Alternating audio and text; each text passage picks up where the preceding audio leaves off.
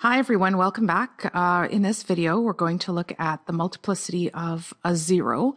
And by this, a zero, we also know zeros as x-intercepts.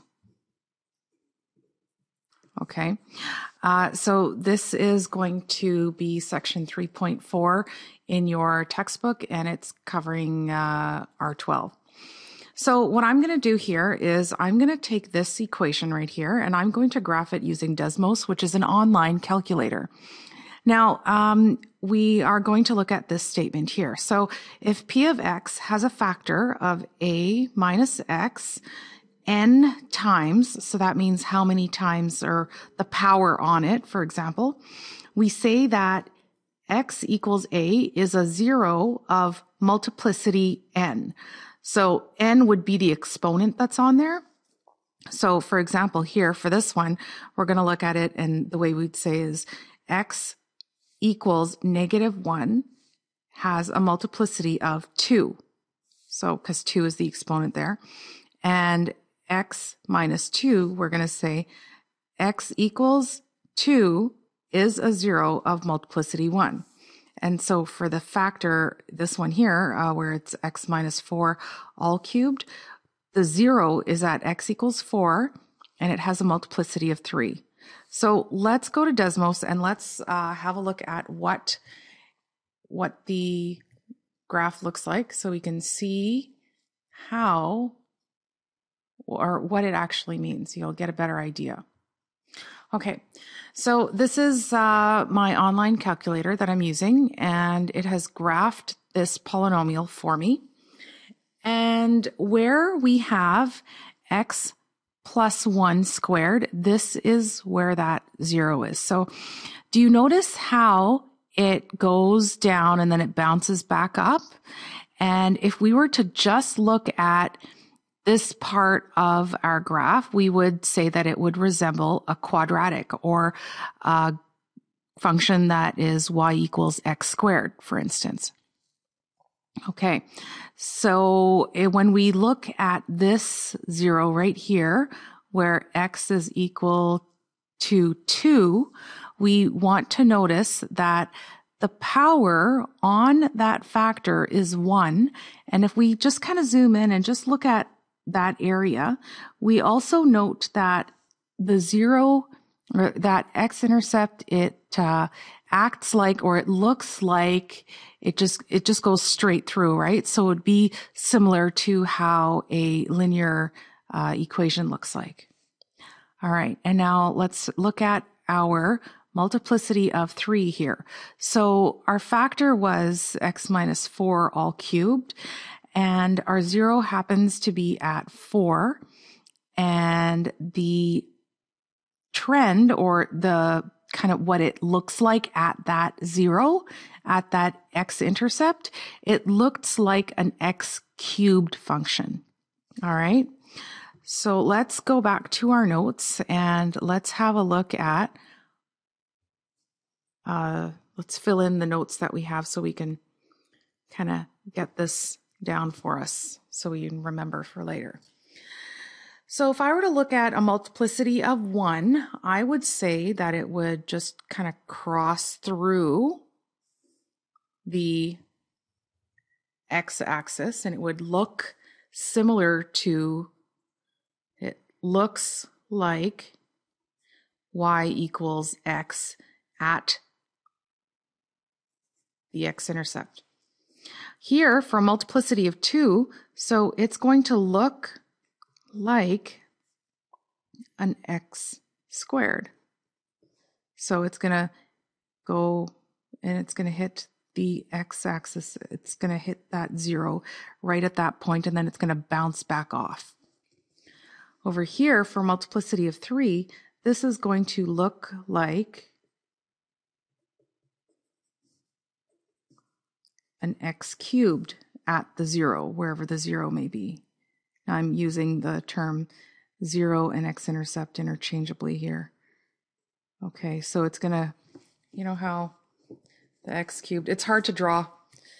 So kind of goes right and then it goes down. So it comes smooth, maybe more like that. Okay. Those are tough ones to draw. A multiplicity of 4, that's going to look like, that's awesome. That's going to look like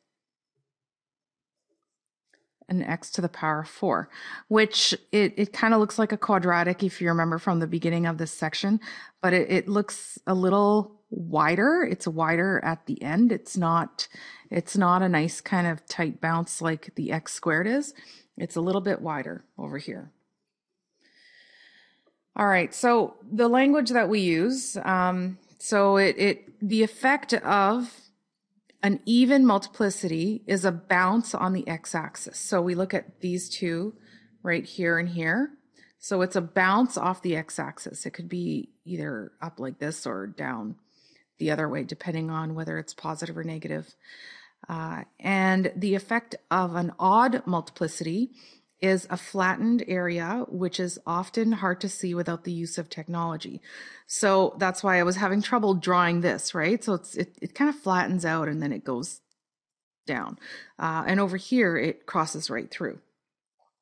So let's have a look at these multiplicities. So if I were to graph the x-axis, just kind of real quick here, I would know that my x-intercept is at x equals 1.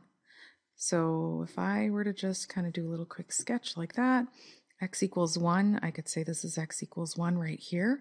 And then my multiplicity, it would look like this. It would bounce like a quadratic. So, okay. And you could also connect this to when we were doing the shifts of quadratics. This is 1 over to the right. So it looks exactly like that.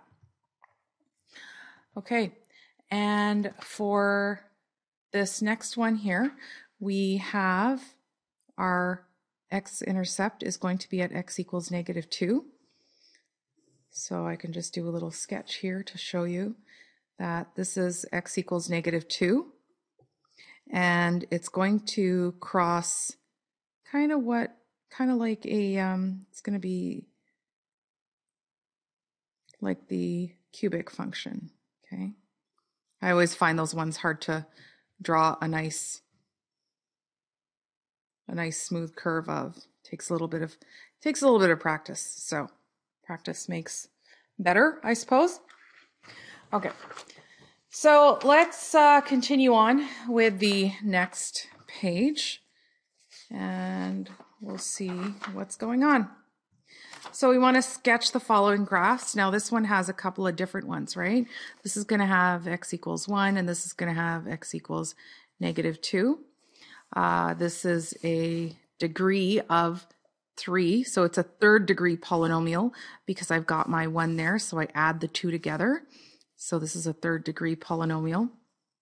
The leading coefficient, well, there's a 1x here and a 1x here. So when everything gets multiplied out, my leading coefficient is going to be 1. The end behavior, well, this is positive and it's a cubic, so it's going to have the same behavior as that. So it's going to be down in quadrant 3 and up in quadrant 1. So it's going to have this kind of shape to it. But something extra happens in the middle here. So our zeros, we've got -2 as our 0, and we've also got a +1, but this has a multiplicity of 2. All right. And then for our y-intercept, we're going to take this value here, and we're going to take this here, and we're going to multiply it together. So we're going to take our roots, basically, our x-intercepts, which we're going to have 2 -1s, and then we're going to have a 2. And so when we multiply all that out together, our y-intercept is going to end up being 2. And just We covered a sign diagram in an earlier video. So when we look at our sign diagram, we're going to have -2 and a 1 here. That's our roots, and we end up getting a negative, positive, and positive. Okay, and we'll see how that looks. So whenever we've got a positive and a positive next to each other, we definitely have a x-intercept here. So this is represented by the bounce, and then it is going up, and then it goes down when it gets to here. So this is kind of the shape that it's going to follow in our diagram. But we need to get our y-intercept in on that action, and that's our x-intercept and our x-intercept here. So here it bounces off, so we want to draw our bounce. Okay, it goes up there, it goes through the y-intercept, and then somewhere it comes back down and it crosses through that x-intercept. So that would be your sketch here. So this is a bounce off at x = 1. Okay, so if you're daring, you might want to hit pause and try the next one yourself. If not, then you could just follow me along. And let's have a look at this one now. Okay, so I'll go through this one a little bit quicker. Here, the degree is 4, because you take the powers here and add them together. The leading coefficient is going to be -1. The end behavior is going to be down in quadrant 3 and quadrant 4, because it's going to end up looking like a quartic, which is the x to the power of 4, but it's upside down because the negative leading coefficient here. My zeros, well, I'm going to have one of them is going to be at 0, and the other 3 are going to be at -2. Okay, so my y-intercept is going to end up being 0, and that's because, well, so I have to make this 0, right? So what value is going to do that? Well, 0 is going to do that. And then my sign diagram intervals here, I've got my -2, 0, and this turns out to be negative, positive, and negative. Okay, so our diagram itself, we need to label that 0. So it's going to cross through 0. It's going to be a straight crossing through it. And at my -2, it's going to follow the pattern of a cubic. So I can go in and just kind of fill that part in first. All right, and then I'm just going to continue that on there and then connect these two different pieces so that it looks nice and smooth. Okay, and I'm not really sure how high this goes. I don't have enough information. I mean, I don't need to figure out how high this actually goes up here for that relative maximum. Okay, the next one says zeros of a polynomial here, for example 3, are -2, 3, and 5. Write an equation to represent this. Well, this -2 means that I've got something that goes x = -2. This here means x = 3. And this here means that x is equal to 5. So if I want to write a polynomial, then all I need to do is write x plus 2 in brackets. So we're going backwards, right? And we're writing out what the factors are. And that's what you end up with. Okay, so here in this last one, the zeros of a polynomial function are 0 and -4 with a multiplicity of 2. Write an equation to represent this function. So for this, we're going to have x = 0. And for this, we're going to have x = -4. So for that part, that we can write x, that's for the 0. And then this is for here. Oh, sorry, x plus 4. Okay, and this has a multiplicity of 2. So that means that we've got a squared there. Okay, so have fun with the homework and hope to see you soon.